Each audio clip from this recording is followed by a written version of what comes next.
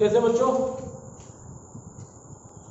आज के क्लास में हम लोग कोलराउस लॉ स्टार्ट करेंगे। कोलराउस लॉ के अंदर जो है आप कंडक्टिविटी एट इन्फिनाइट डाइल्यूशन के बारे में पढ़ते हो, है ना। तो ध्यान दीजिएगा, जब भी कोई इलेक्ट्रोलाइटिक सॉल्यूशन का कंडक्टिविटी हमको निकालना हो तो इलेक्ट्रोलाइटिक सॉल्यूशन की जो कंडक्टिविटी होती है वो सम of conductivity of its ion होती है। क्या होती है बोलो?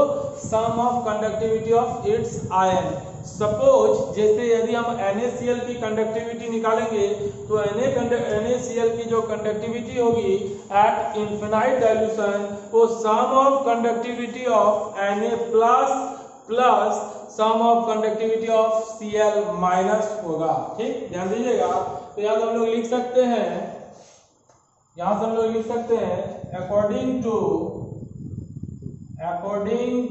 ध्यान दीजिएगा, this law at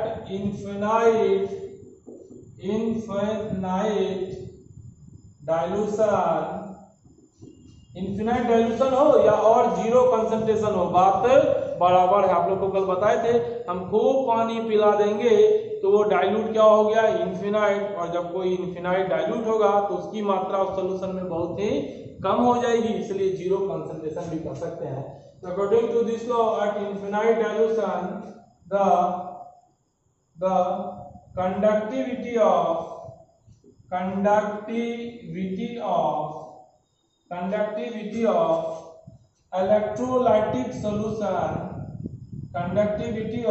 electrolytic solution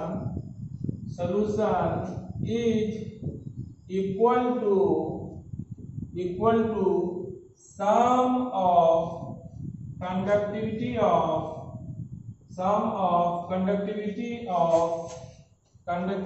of its ion।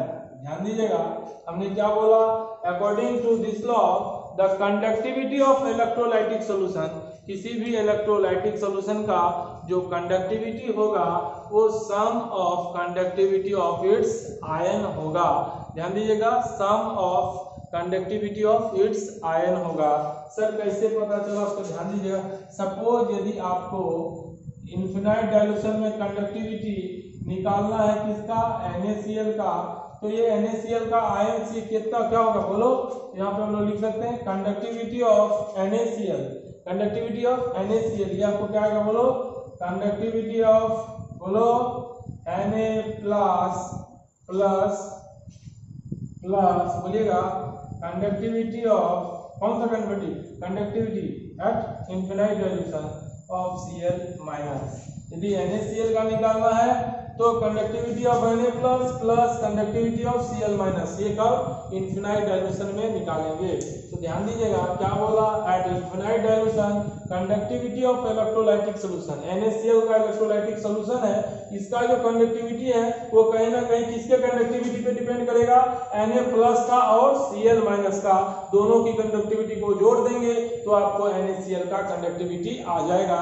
इसको राइट डाउन कर ले, ध्यान दीजिएगा, इसको लिख ले।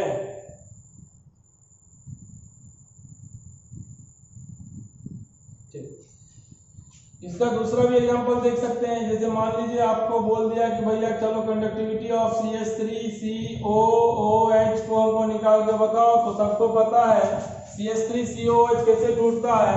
CH3COOH कैसे टूटता है? तो CH3COO माइनस में और H प्लस में टूटता है। बोलो बाबू टूटता है कि नहीं टूटता? तो बोलो क्या बोले थे आपको? कंडक्टिविटी ऑफ इलेक्ट्रोलाइटिक सॉल्यूशन, मतलब यहाँ पे कौन है? CH3COOH। तो कंडक्टिविटी ऑफ CH3COOH क्या होगा? इसके केटायन और एनायन के कंडक्टिविटी के जोड़ के बराबर। तो यहाँ से हम लोग लिख सकते हैं, बोलिएगा मोलर कंडक्टिविटी ऑफ, बोलिए किसका? सॉरी मोलर कंडक्टिविटी है ना, CH3COO माइनस प्लस का क्या लिखेंगे? बोलिएगा कंडक्टिविटी ऑफ, बोलिएगा H प्लस। कोई दिक्कत बाबू नहीं? किसी भी इलेक्ट्रोलाइटिक सॉल्यूशन की जब कंडक्टिविटी निकालना हो तो उसके सम ऑफ कैटायन और एनायंस के कंडक्टिविटी के जोड़ के बराबर होता है। तो आप इसको निकाल सकते हैं। यदि आपको ये पूछ लिया लैम्डा इंफिनिटी NaCl तो आप कुछ नहीं करना, लैम्डा इंफिनिटी Na प्लस का लैम्डा इंफिनिटी Cl माइनस निकाल लियो, है ना। ये प्लस ये कभी क्वेश्चन में ये पूछ ले तो कुछ नहीं करना बाबू, ये पता है तो इसी को इधर क्या करोगे माइनस कर दोगे। क्वेश्चन में लैम्डा इंफिनिटी Na प्लस पूछ दे तो क्या करोगे, लैम्डा इंफिनिटी NaCl ये प्लस इधर आएगा, बोलो क्या होगा माइनस। तो इसको क्या लिख सकते हैं बोलो, इसको कुछ ऐसे भी लिख सकते हैं, बोलो क्या लिख सकते हैं।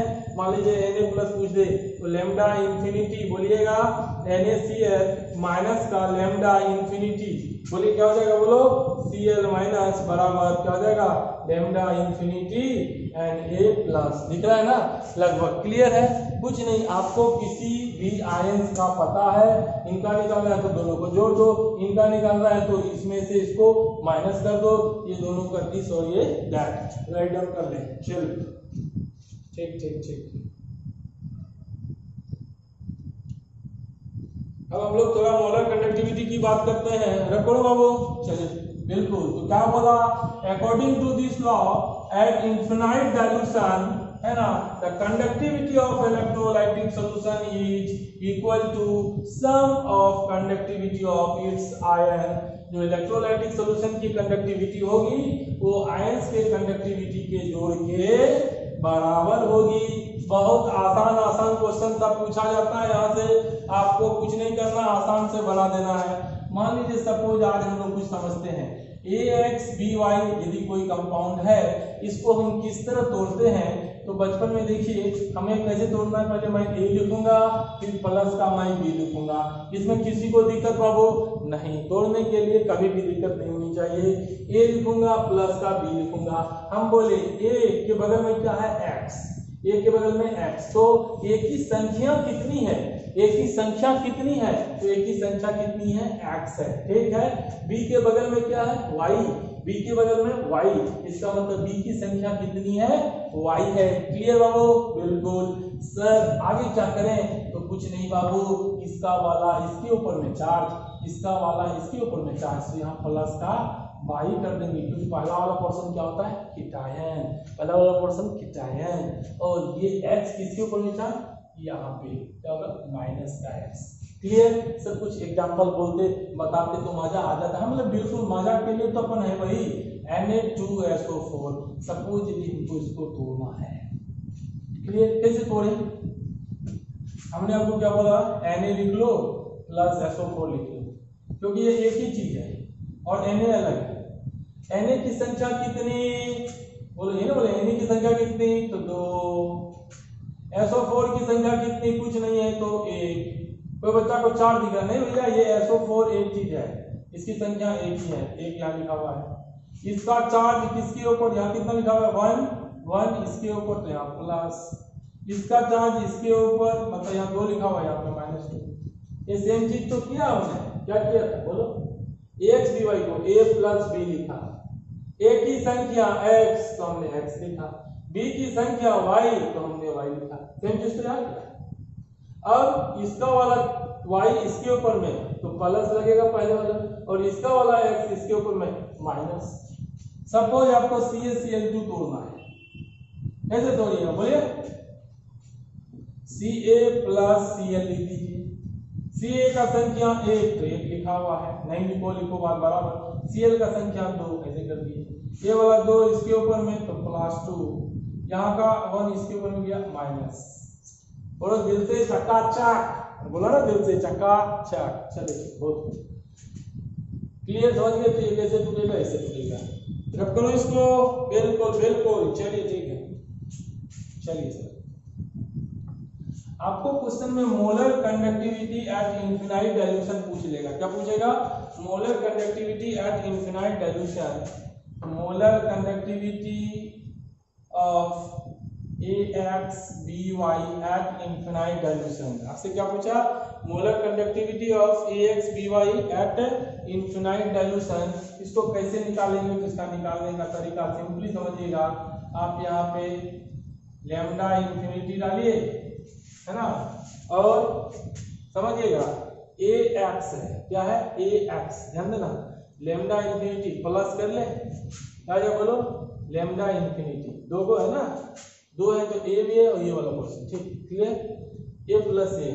अब यहाँ देखो यहाँ पे क्या है ए एक्स है, यहाँ पे कौन है ए है, क्लियर, यहाँ कौन है बी है, ठीक।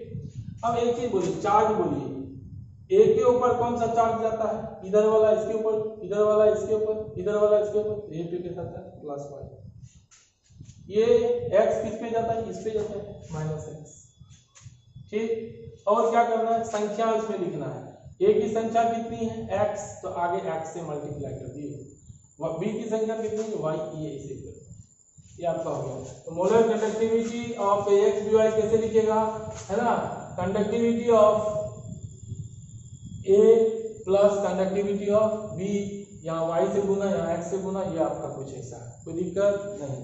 और बच्चा नहीं समझा भाई, कंफ्यूज कंफ्यूज कंफ्यूज, कोई दिक्कत नहीं आपको, चलो ठीक है।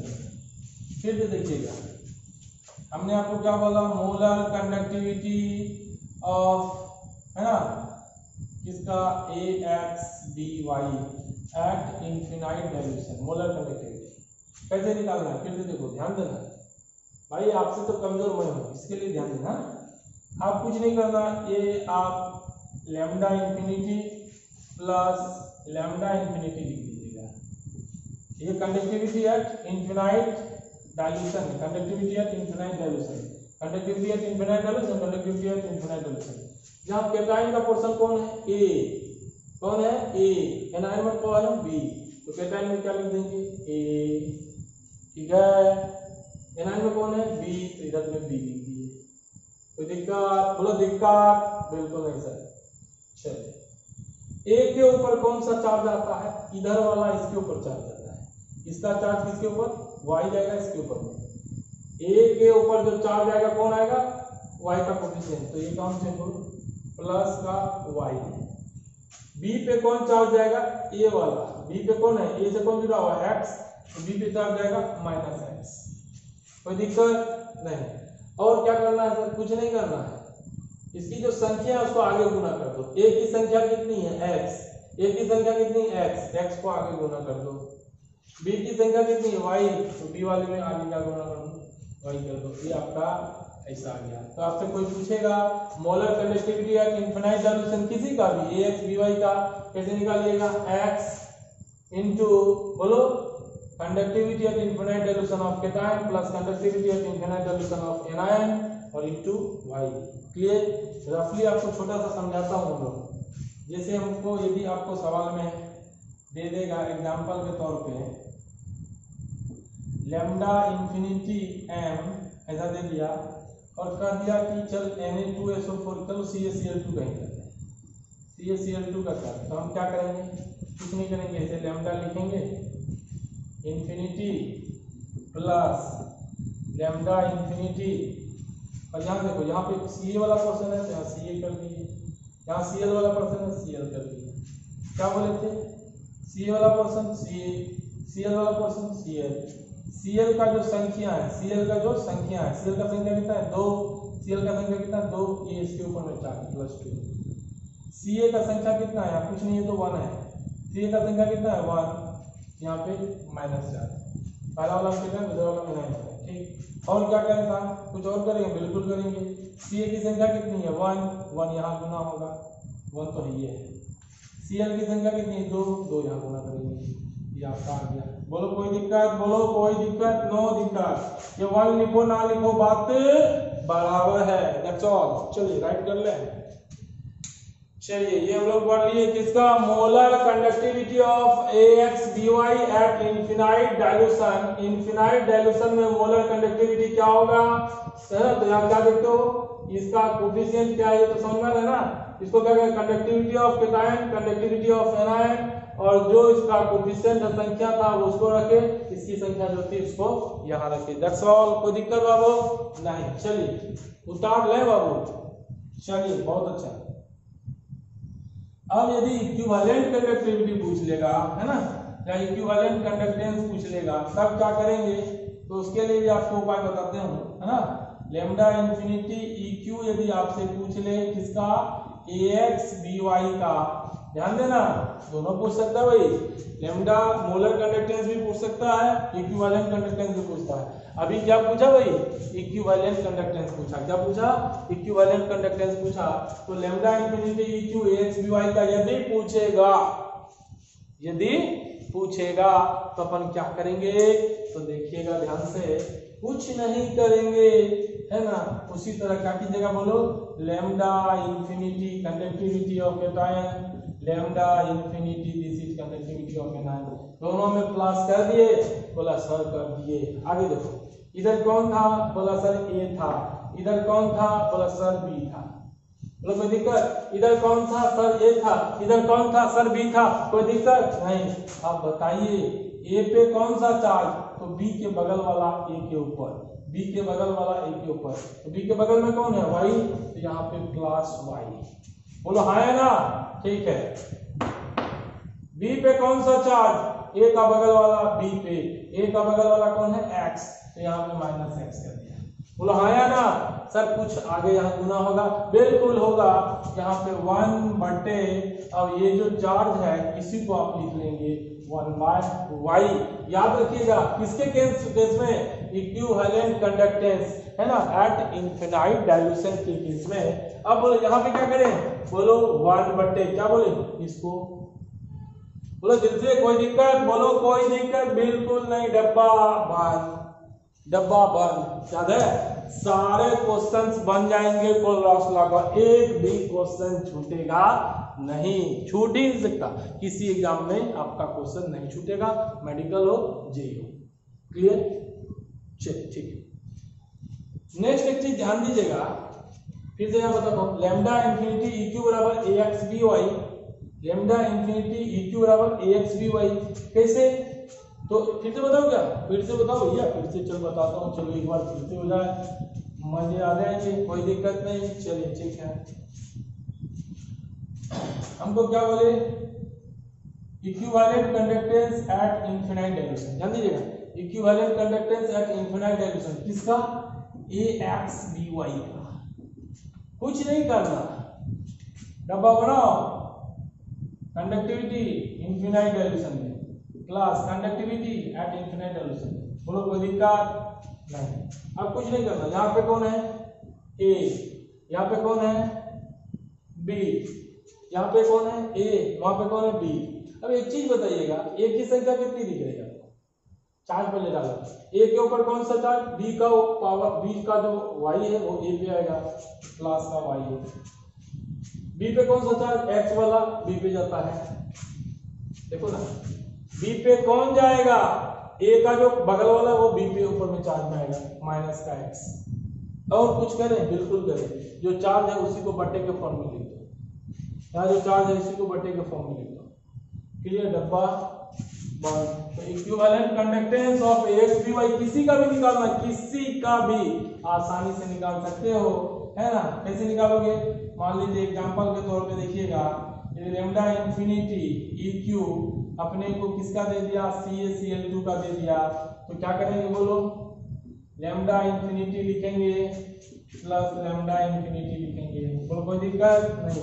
यहाँ कौन है Ca लिखेंगे, यहाँ कौन है Cl लिखेंगे, बोलो Cl का चार्ज इसके ऊपर, Cl वाला इसके ऊपर में +2, यहाँ कितना है 1, Ca वाला Cl के ऊपर में यहाँ कितना है 1, या माइनस, यहाँ क्या लिखूं भाई, क्या लिखूं 1/, जो चार्ज है कितना है 2, यहाँ क्या लिखूं भाई 1/, जो चार्ज है कितना है, कुछ नहीं है, चार्ज 1 है, 1 ही बात बराबर है। कोई दिक्कत, एनी प्रॉब्लम, कोई भी दिक्कत, बोलिए बिल्कुल नहीं। चलिए आपको काम दिक्कत आ जाएगा, इसको लिख लीजिएगा। हाँ, यहाँ पे कौन चीज क्या है उसको थोड़ा सा हम लोग लिख लेते हैं। चलिए रख लो बाबू। अब यहाँ पे है क्या, उस चीज को देखिएगा आप। इस वाले में जो हम लोग देखिए x, y is coefficient of A and B respectively respectively, यदि ax है by है, इसमें ये x किसका कोफिशिएंट है, a का, b किसका कोफिशिएंट है, y का। अब कोई बच्चा बोलेगा a पे कैसा चार्ज आया था, माइनस का y, और b पे कैसा चार्ज आया था, प्लस का x। क्लियर, चलिए तो a पे क्या आया था, सॉरी प्लस का y, और b पे कैसा चार्ज आया था, माइनस का x। तो ये a पे प्लस का y, b पे माइनस का x, ये क्या है आपको, है ना। तो यहाँ पे हम लोग लिख सकते हैं आयनिक कंडक्टिविटी ऑफ कितना आया है, केटायन का आयनिक कंडक्टिविटी दिया रहेगा b माइनस x। बोलो आयनिक कंडक्टिविटी ऑफ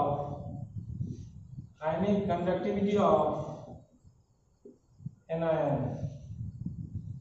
ठीक, तो आयनिक conductivity of cation, ionic conductivity of anion, x and y are the coefficient of A and B respectively. X and y are the coefficient of A and B respectively. कोई दिक्कत बाबू नहीं, किसी को दिक्कत नहीं। तो अभी तक हम लोग क्या पढ़े थे, कोलराउस लॉ में बोले क्या, conductivity of electrolytic solution is equal to some of conductivity of its ion, and उसके बाद पढ़े molar conductivity eight infinite dilution कैसे निकालते हैं, बताया ना भाई, है ना। Lambda infinity m ax by कैसे निकालेंगे, और lambda infinity e cube ax by कैसे निकालेंगे। सवाल आपसे पूछेगा, दो कोफिशिएंट, दो नोन दिया रहेगा, एक अननोन पूछेगा, उसी से आप निकालेंगे। रब करूँ बाबू, चलिए ठीक है, क्वेश्चन में आपका दिया रहेगा, है ना। क्वेश्चंस वगैरह कीजिएगा, करवाएंगे हम क्लास में, लाएंगे क्वेश्चंस करवाएंगे, फिर आपका सारा डाउट्स क्लियर हो जाएगा। नेक्स्ट आपका टॉपिक है, आखिर इस कोलराउस लॉ का एप्लीकेशन क्या हो सकता है। तो एप्लीकेशन ऑफ कोलराउस लॉ, ध्यान दीजिएगा, एप्लीकेशन ऑफ कोलराउस लॉ। ठीक, एप्लीकेशन ऑफ कोलराउस लॉ, है ना। तो पहला एप्लीकेशन है टू फाइंड, है ना, lambda m infinity and lambda eq infinity. इसको क्या कहेंगे, molar conductance eight infinite dilution, या कहीं कहीं ये ऐसा भी लिखा रहेगा लैम्डा m0, एक ही चीज है, दोनों बात बराबर है। Molar conductance eight infinite dilution या molar conductance eight zero concentration, दोनों बात बराबर है। Lambda m infinity and lambda m eq आपको लिखा रहेगा, है ना, पूछेगा। तो to find lambda m infinity and lambda eq, ये क्या है, molar conductance eight infinite dilution, ये equivalent conductance eight infinite dilution 4। ध्यान दीजिएगा, किसके लिए, वीक इलेक्ट्रोलाइट्स। बाबू ध्यान दीजिएगा, स्ट्रॉन्ग इलेक्ट्रोलाइट्स तो हमारा टूट जाता है। ध्यान दीजिएगा, स्ट्रॉन्ग इलेक्ट्रोलाइट्स क्या हुआ था, टूट गया था, क्योंकि आपने क्या बोला, इसका जो कंडक्टिविटी NaCl का निकालेंगे वो क्या होगा, कंडक्टिविटी ऑफ Na प्लस और कंडक्टिविटी ऑफ Cl माइनस। मगर बाबू यदि यही आपका वीक होता, यही आपका क्या होता, वीक होता, तो पूरे के पूरे NaCl आपका Na प्लस और Cl माइनस में नहीं टूटता। इसका मतलब कहीं ना कहीं हम जब direct conductivity of cations plus conductivity of anion करते हैं तो हमारा जो आंसर होगा वो कहीं ना कहीं गलत आएगा, है ना। तो वीक के लिए हम ऐसा नहीं कर सकते, ये आपका किसके लिए होगा, स्ट्रॉन्ग के लिए कर सकते हैं। That's all. सर कैसे निकालेंगे मोलर कंडक्टेंस, किसके लिए, वीक इलेक्ट्रोलाइट्स के लिए। बहुत ही आसान तरीका है, आप उसको आप थोड़ा सा देख लीजिएगा, है ना। तो यहां से लिख सकते हैं, अकॉर्डिंग टू कोलराउस बोला, क्या बोला, Kohlrausch according to this law, लिख दे this law conductivity of LHS बराबर conductivity of RHS, conductivity of, बोलिए RHS। ये बोला कोलराउस बोला कि कंडक्टिविटी ऑफ LHS और RHS क्या होता है आपका, बराबर होता है। ध्यान दीजिएगा, है ना। कंडक्टिविटी ऑफ LHS बराबर क्या होता है, कंडक्टिविटी ऑफ RHS, है ना। According to this law conductivity of LHS बराबर conductivity of RHS in any ionic reaction. कोई आयनिक रिएक्शन में जो कंडक्टिविटी LHS का होगा बराबर होगा कंडक्टिविटी ऑफ RHS। LHS और RHS की जो कंडक्टिविटी होगी वो आपस में क्या होगी, बराबर होगी।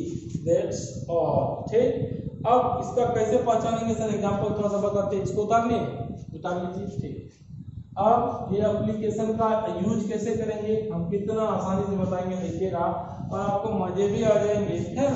चलिए ठीक, फॉर एग्जांपल हम लेते हैं, अपने क्या किया, CH3COOHO एसिटिक एसिड को हमने रिएक्शन करवा दिया NaCl के साथ। ध्यान दीजिएगा, एसिटिक एसिड को किसके साथ करवा दिया, NaCl के साथ। तो ये वाला पोर्शन कैटाइन वाला होता है, ये कुछ ऐसा टूटेगा, जिसको नहीं पता ये ऐसा टूटता है, CH3COO- और H+ में टूटता है, CH3COO- और H+ में टूटता है। इसका जो ऊपर वाला पार्ट है इसके साथ भागेगा और ये वाला पार्ट इसके साथ भागेगा। क्यों, यहाँ पे Na+ में तोड़िएगा, Cl- में तोड़िएगा, ये किसके साथ भागेगा, ये और ये इसके साथ। तो क्या बन जाएगा बोलिए, CH3COONA+ का HCl। रिएक्शन यही होगा ना, CH3COO किसके साथ भागेगा, Na के साथ, और H किसके साथ, Cl के साथ, HCl आ गया। दैट्स ऑल, कोई दिक्कत नहीं।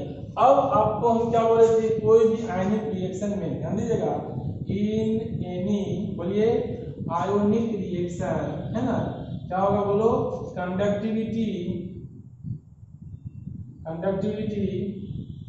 LHS बराबर, बोलिए कंडक्टिविटी क्या होगा बोलो, RHS।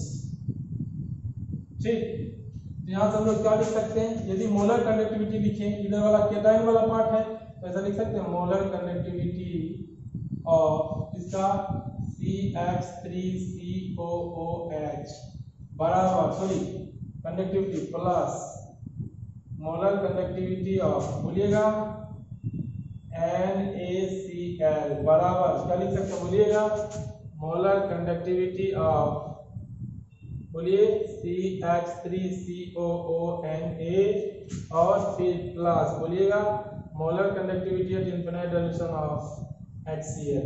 क्या यह हम लिख सकते हैं, हाँ या ना, बोलो हम इसको लिख सकते हैं, हाँ या ना, बोलिएगा।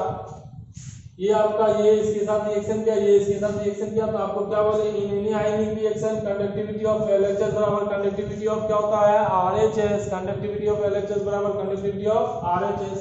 ये दोनों पोर्शन किसके तरफ है, LHS के तरफ, और ये दोनों पोर्शन RHS के तरफ। तो हम इसको ऐसा लिख सकते हैं, λ∞m CH3COH का प्लस λ∞m NaCl का बराबर होगा λ∞m CH3CONA का और λ∞m HCl का। कोई डाउट, एनी डाउट बोलो तो, कोई डाउट, बिल्कुल नहीं। चलो ठीक, पूरा पढ़े ऊपर वाला।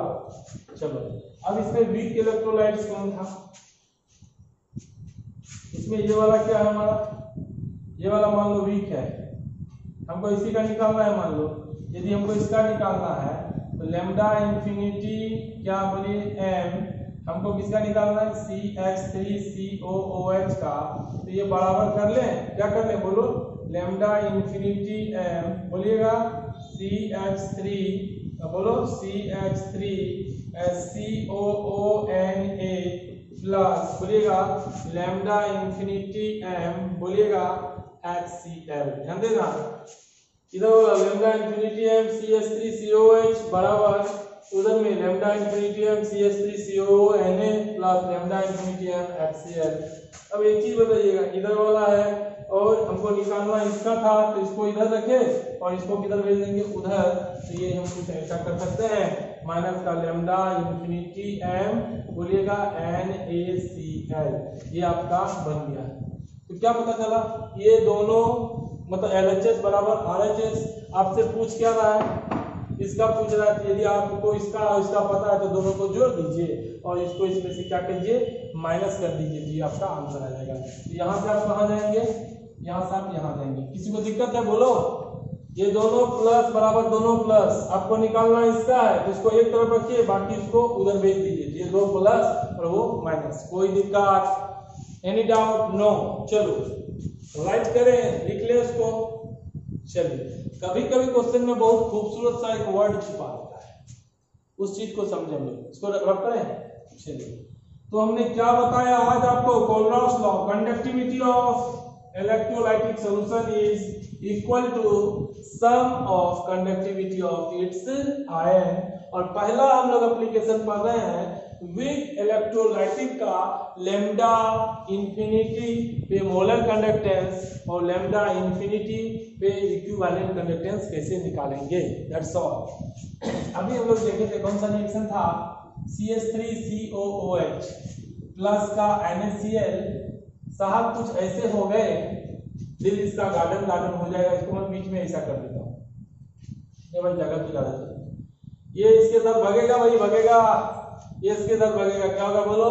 CH3COONA प्लस का HCl। कोई दिक्कत बाबू? नहीं। और अभी थोड़ी पहले हम लोग क्या पढ़े थे? बोलो, lambda infinity N CH3COOH plus बोलो लैम्डा इंफिनिटी एम NaCl बराबर बोलेगा लैम्डा इंफिनिटी एम बोलिए CH3COONA plus lambda infinity M HCl। ऐसा करते हैं। अब दिल से बोलिए, हमको किसका निकालना था? इसका निकालना था। इसको हमने कहाँ भेज दिया? यहाँ भेज दिया। तो यहाँ से हम लोग क्या लिखते? लैम्डा इंफिनिटी बोलिए एम, क्या लिखते? CH3COOH जो चाहिए वो कहीं ना कहीं lambda infinity M CH3COONA plus, ध्यान देना भाई, ध्यान देना भाई, ध्यान दे। क्या बोलो? लैम्डा इंफिनिटी एम HCl और यहाँ माइनस कर दूंगा इधर से आने से, लैम्डा इंफिनिटी एम बोलिए NaCl। यस या नो? Yes yes. अब कभी कभी क्या करता भैया, CH3, ध्यान देना C डबल बॉन्ड O को, ध्यान देना CH3 C double bond O को हम जो कहते हैं AC कह देते हैं। क्या कहते हैं? AC। ये साहब कौन है बोलो? AC। ध्यान दीजिए, क्या कहेंगे बोलो? AC। किसको बोलो? CH3C डबल बॉन्ड O को। दिख रहा भैया? दिख रहा है? दिख रहा है? नहीं दिख रहा भैया? अरे यार, नहीं दिख रहा तो दिखना तो चाहिए। चलो ठीक है,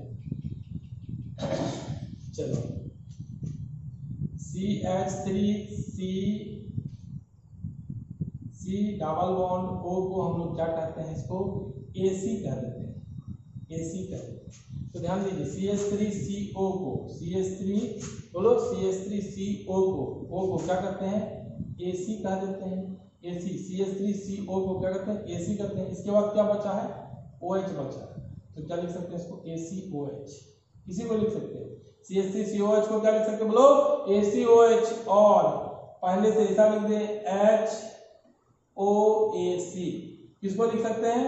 CH3COOH को हम ये लिख सकते हैं। क्या लिख सकते हैं बोलो? ACOH HOC CH3COOH। ये कुछ भी लिख सकते हैं भैया। चलो ठीक है। अब यहाँ पे देखो, CH3CO को क्या लिख सकते हैं बोलो? CH3CO को क्या लिख सकते हैं? AC लिख सकते हैं। और AC के बाद क्या है बोलो? ONA, ACONA या उल्टा और भी दूसरा तरीका है। पहले Na को लिख दो, Na के बाद क्या है? NaO। और CH3CO को क्या करते हैं? AC टाइल ग्रुप AC, ऐसा भी रहेगा। और बोलो CH3COONA। क्लियर? और इसको तो कुछ नहीं, इसको कुछ नहीं, ऐसी चीज रब करें, इसको रब करें। तो यहाँ से ये दिख रहा है, ये पोर्शन दिख रहा है, दिख रहा भैया? दिख रहा। तो हम लोग इसी को क्या लिख सकते हैं बोलो? Lambda infinity M. और ये CH3COH को क्या लिख सकते हैं बोलो? बोलो ACOH या HAOC लिख सकते हैं, कुछ भी लिख सकते हैं, है ना? बराबर क्या हो जाएगा? बराबर क्या हो जाएगा बोलो? Lambda infinity M. और इसको क्या लिख सकते हैं बोलो? ACONA, ACONA CONA। क्वेश्चन में ऐसे दे देता ACOH का वैल्यू इतना, ACONA का वैल्यू इतना, इसलिए आपको बोल रहे बाबू कंफ्यूज ना होना भैया, कंफ्यूज ना होना। लैम्डा इंफिनिटी m और ये NaCl। बोलो भाई कोई दिक्कत भैया? बोला कोई दिक्कत नहीं ना? चलिए ठीक है। ACONA लिखो या NaOAC। हमने बोला इसी को आप ये भी लिख सकते हो, इसको ये लिख सकते हो। कैसे लिख सकते हो बता दिए। CH3CO को आप CH3C डबल बॉन्ड O को AC कहते हैं। CH3C डबल बॉन्ड O को AC, यहाँ तक के लिए AC, यहाँ से OH, यहाँ तक के लिए AC, यहाँ से ONA बचा ना, यहाँ तक को ही ना AC कहते हैं, तो AC इधर ONA या उल्टा करो NaOAC। क्लियर? और ये आप इसको ऐसे भी लिख सकते हैं। तो क्वेश्चन में कभी आपको HAOHC करके दे सकता है, ACONA करके दे सकता है, या NaOAC करके दे सकता है, वैल्यू ऐसे भी देगा। क्या कीजिएगा? राइट करें, राइट करें। डाउट आ जाए तो बोलना। क्या बोला भैया? सम of conductivity of conductivity of electrolytic solution is equal to some of conductivity of its ion. Some of conductivity of its ion. बहुत खूब, ध्यान दीजिएगा। आपको एग्जांपल पे हम बताते हैं। AgNO3 का रिएक्शन आप NaCl के साथ कर दिए। किसके साथ कर दिए? NaCl के साथ कर दिए, तो आपका क्या बनेगा बोलिए? AgCl plus NaNO3। हम इसको इक्विवेलेंट कंडक्टेंस का यदि हम कर ले, या मोलर कंडक्टेंस कुछ भी कर लो, है ना। इसलिए इनको यहाँ पे क्या लिख सकते हैं बोलो? लैम्डा इंफिनिटी m, बोलिए क्या?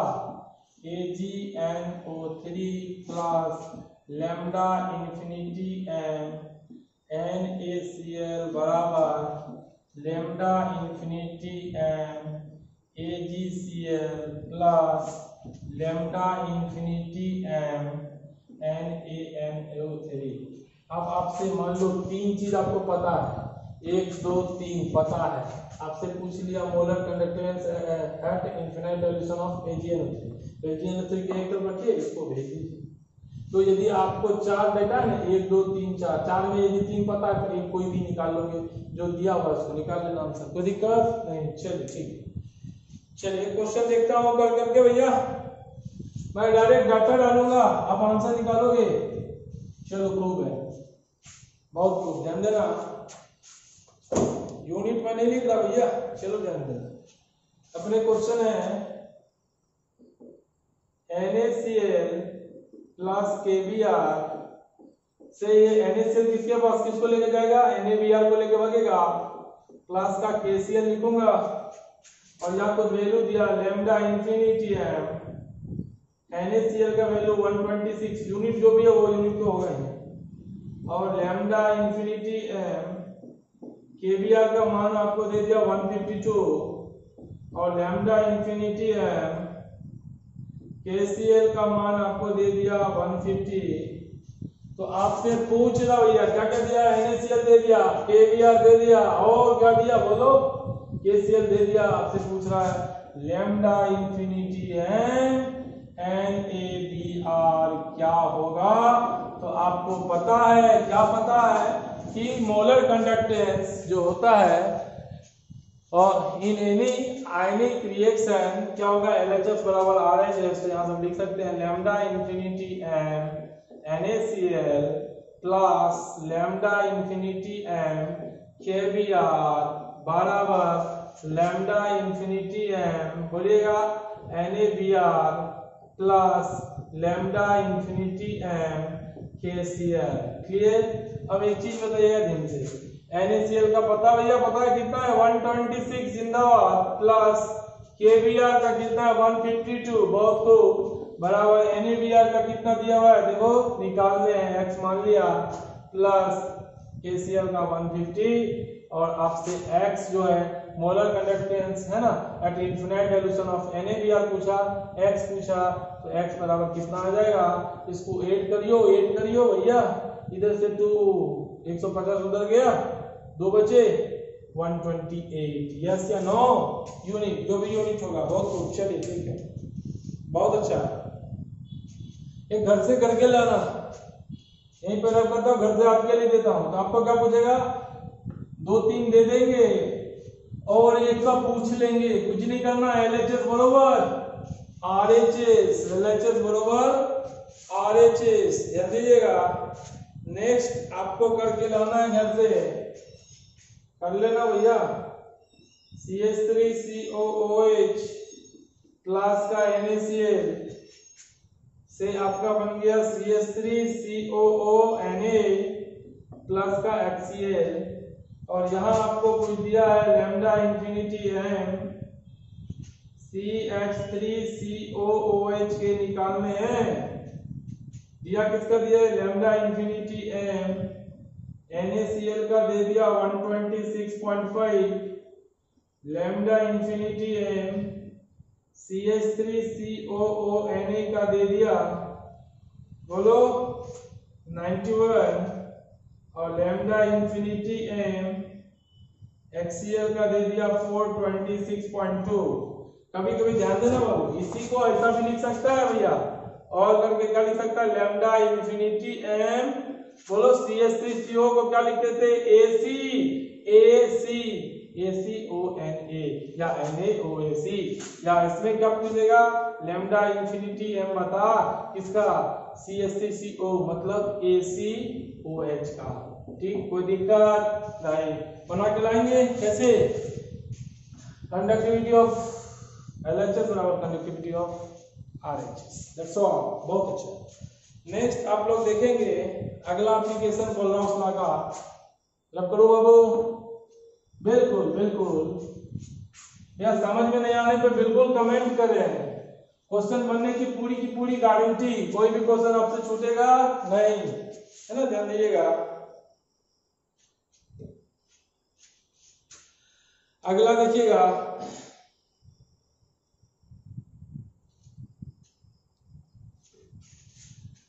अगला application calculation of degree of dissociation. Degree of dissociation किसको कहते थे?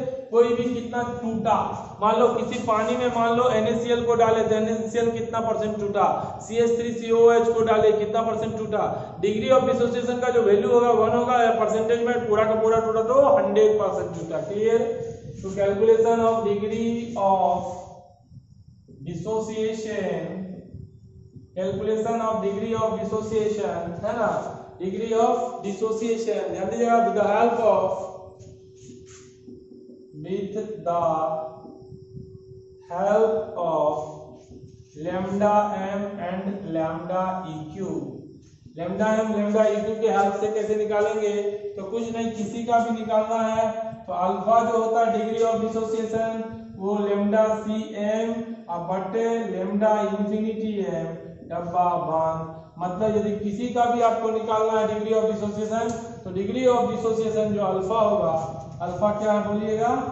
डिग्री बोलिएगा of dissociation, degree of dissociation alpha जो होगा वो molar conductance at any concentration, सी मतलब कोई भी कंसंट्रेशन पे जिसका जो बात हो, मोलर कंडक्टेंस एट सी कंसंट्रेशन बटे molar conductance eight infinite concentration. ठीक, यहाँ पे लिख सकते हैं लैम्डा cm का मतलब मोलर कंडक्टेंस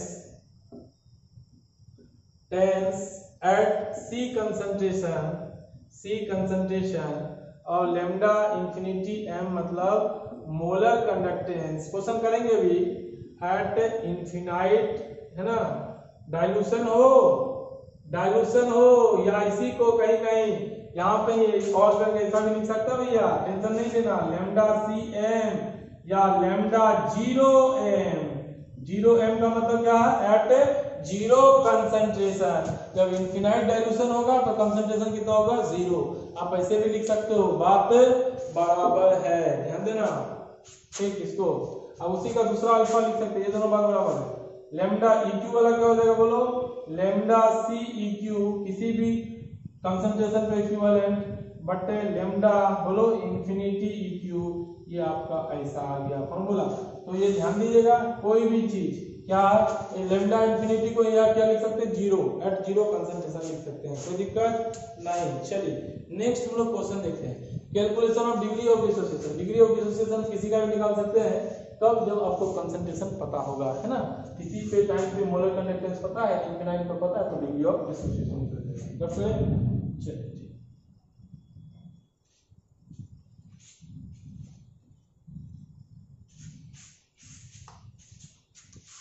क्वेश्चन देखिएगा, एक क्वेश्चन देखें, द इक्विवेलेंट कंडक्टिविटी ऑफ, आपको क्वेश्चंस हम भेजेंगे, क्वेश्चंस बनाने के लिए थोड़ा सा रूल्स चेंज होगा, 10 क्वेश्चन रोज दिया जाएगा, ताकि आप क्वेश्चंस को क्या करेंगे, बना करके लाएंगे, आपकी तैयारी में बहुत बेहतरीन तैयारी हो, है ना। इज 80